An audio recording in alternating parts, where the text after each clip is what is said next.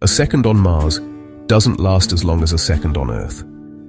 Physicists have calculated that clocks on Mars tick 477 microseconds faster per Earth day. It's a tiny difference, caused by Einstein's general relativity. Weaker gravity means time runs slightly faster. Mars has just 1/10 Earth's mass and much weaker surface gravity.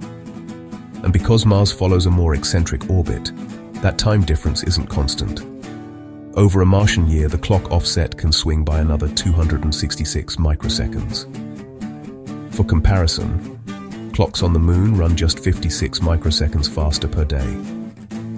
This research is laying the groundwork for a dedicated Martian time system.